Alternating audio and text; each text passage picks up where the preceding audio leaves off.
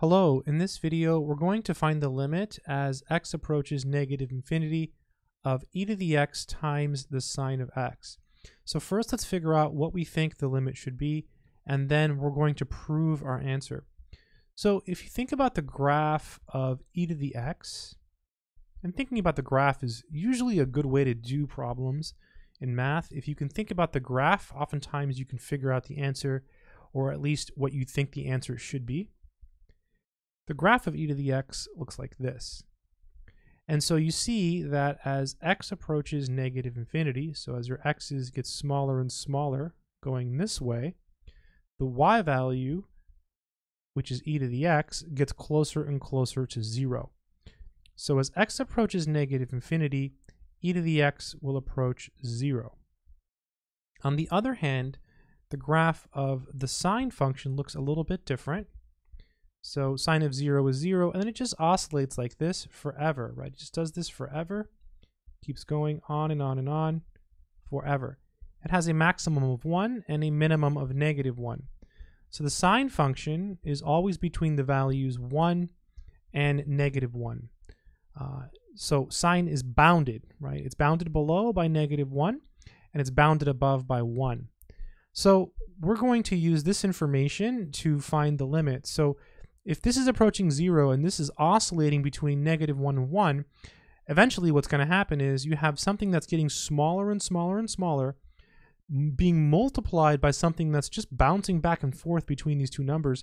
So this product itself is approaching 0, and this limit should be equal to 0. The question is, how do we prove it? We can use something called the squeeze theorem.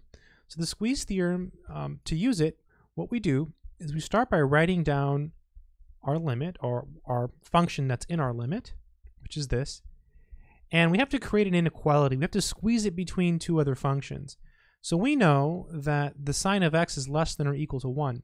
So this is less than or equal to e to the x times 1. But you don't have to write the 1 because e to the x times 1 is e to the x. I'm just going to erase it. Likewise, it's greater than or equal to -1. So it's greater than or equal to e to the x times -1. But again, you don't have to write the -1 because when you multiply these, you just get negative e to the x. I'm just going to write negative e to the x like that, right? Because sine is between these. If that's confusing, you can think about it another way. Watch this. Maybe that's a little bit too much right now. So watch this. Sine x is less than or equal to 1, and it's greater than or equal to -1. And then you can say, okay, what's missing here to get the function in our limit?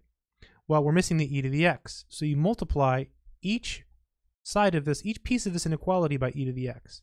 So you get negative e to the x, and then e to the x times sine x, and then e to the x times 1 is e to the x. So this is an approach that most people understand better than just doing it. Eventually, you just jump to this piece. But if you don't like that, you can always start with this inequality and say, hey, what's missing here? Well, go back up here. You're missing an e to the x. But what you do to one part of the inequality, you have to do to all parts of the inequality. So now we just have to write some things down.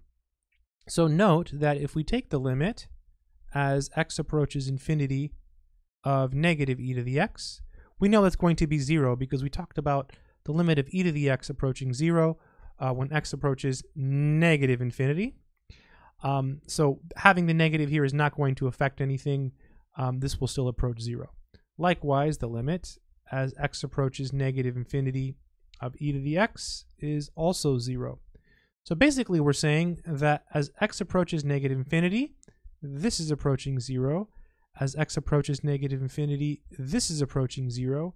Because this is trapped between, it's squeezed between these two other functions, then as x approaches negative infinity, we also have that this approaches 0. And this is by something called the squeeze theorem, which is essentially what we did. We squeezed our function between two other functions that are approaching a limit, in this case 0.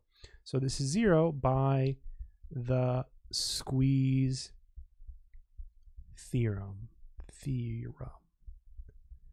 Yeah, nice problem. It's a nice problem because it forces you to think about the graphs of e to the x and sine x, which are very common popular graphs in mathematics. So if you know what the graphs look like, you can get some intuition as to what you think the answer should be. then once you have that intuition, you can apply the squeeze theorem to show that the limit is what your intuition says it should be. I hope this video has been helpful. Good luck.